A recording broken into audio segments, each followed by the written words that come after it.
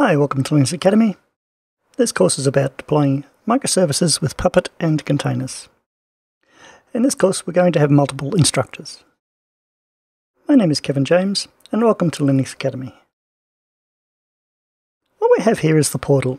This is when you first log in. This is the view you will first see.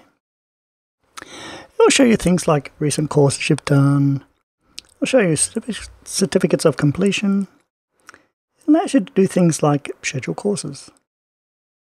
It'll show you things like learning paths, which is a collection of learning paths quizzes designed to guide you towards a specific skill set or career.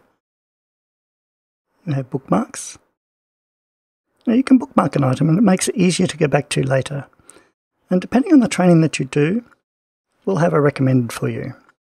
So for instance, if you're doing the running container clusters with Kubernetes, you may see these options over the side here. And they're further areas you can go to continue your training a little further with us. Here's some quick training, but we'll talk about that a little more in the future. Let's have a look at courses. As you can see from courses available to you, we have AWS, Linux, OpenStack, quite a few of them there, including containers. These all have subsets of different courses available to you, but let's look at the AWS. And it'll show you the different courses we have available. Now, some of them are longer, some of them are shorter.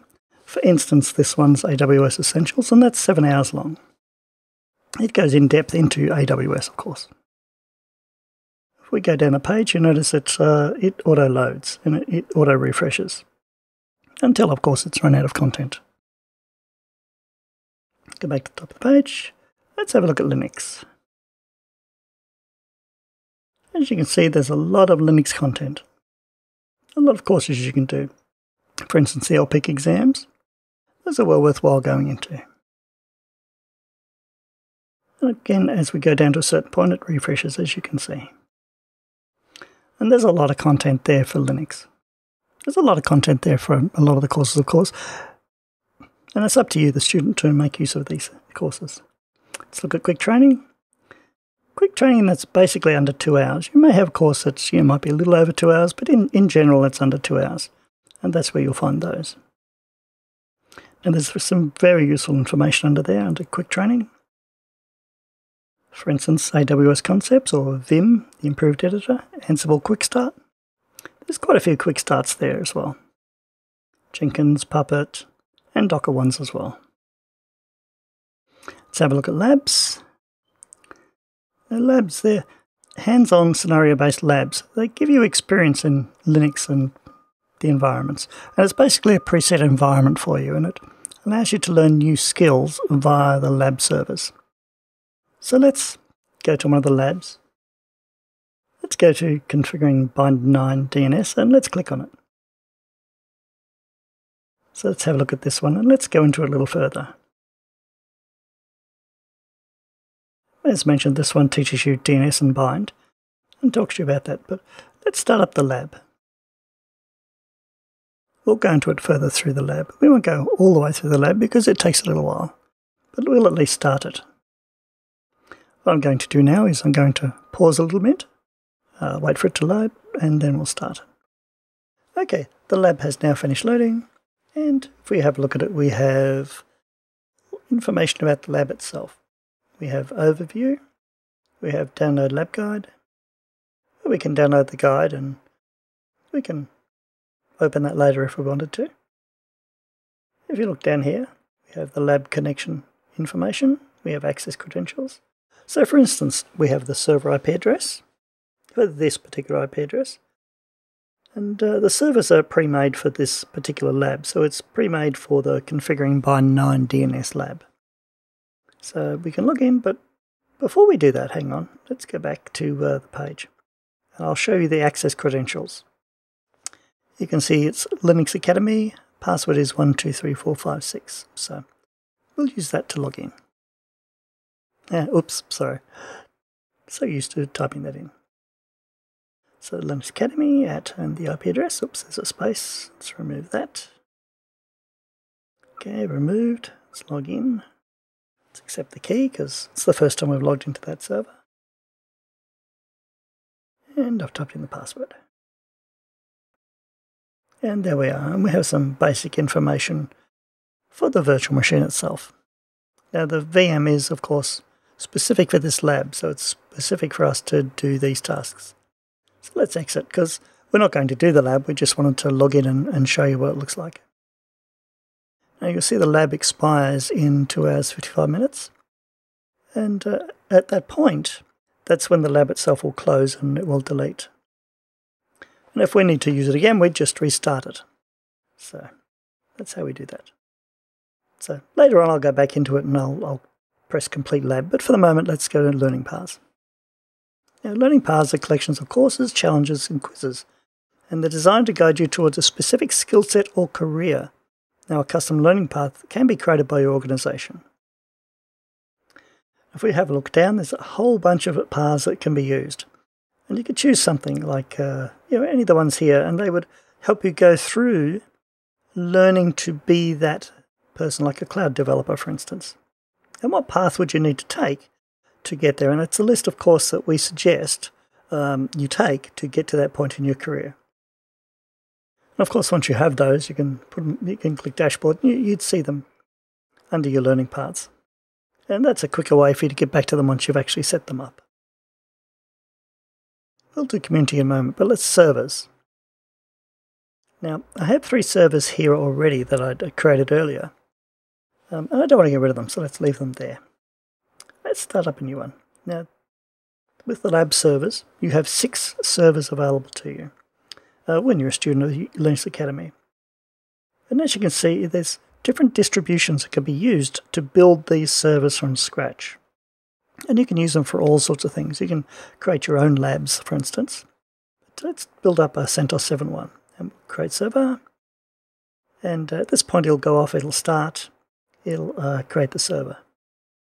What it'll do is it'll come up with the status will stay started, and you'll get a public IP address and you get a private IP address. And as you can see, there's the public host names as well. Now, with the public IP address, that's the IP address you would use to connect to it via the console and via your internet, via here. And the private IP address, that's used for communications between the servers in the lab, in your lab. For instance, those 3 servers, they were up and running. You could connect to them internally via that IP address, the private IP address. So you'd use that IP address. You may have a master server here, you may have a minion or a node there in a cluster, and they'd be connecting via the private IP address.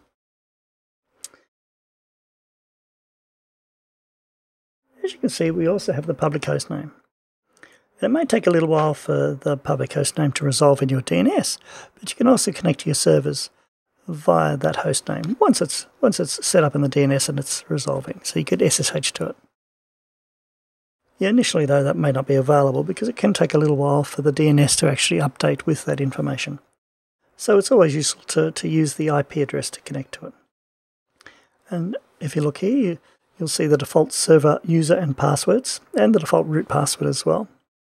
So the default user is user, and you'd use that when you first log in. So let's do that. Let's log into this server, clear all that out, and let's SSH into it. So as you can see, the default user is user, and the default server password is 123456. So let's use that. So log in as user, and it's a new server to us, so it's asking for us to accept the key. And that's just the first time it's connecting via SSH, so it just wants to save a copy. That's pretty normal. So login is the 123456. And the first time we log in, it will actually ask us to change the password. So let's do that. So the initial, of course, is 123456, and change it to something else. Let's do that. So, and retype it again to make sure we got it right. And it will kick us out. There we go.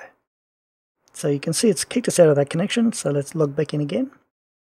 It's it's deliberate, so you use the new password. So there's the new password, and we've logged in. Let's sudo to root, and type in the root password, well, which is our password. If we had just typed sudo, if we had just typed su space dash, then we could have used the 1, 2, 3, 4, 5, 6, as you can see. And it's specified there, 1, 2, 3, 4, 5, 6.